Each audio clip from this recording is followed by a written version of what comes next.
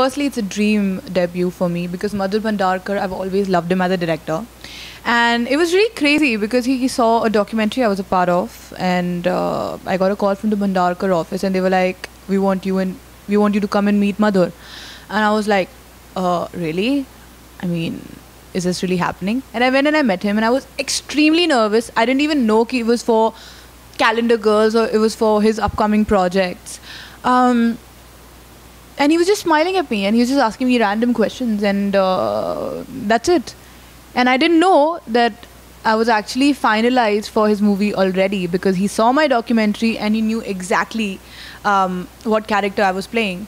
So yeah, a week after that, I actually called them. I was like, so guys, am I doing the film? What am I? They're like, yeah, Ruhi, you don't know? We start shooting next month. I'm like, oh God. So that's how I really got the film. And I'm so grateful to God for it.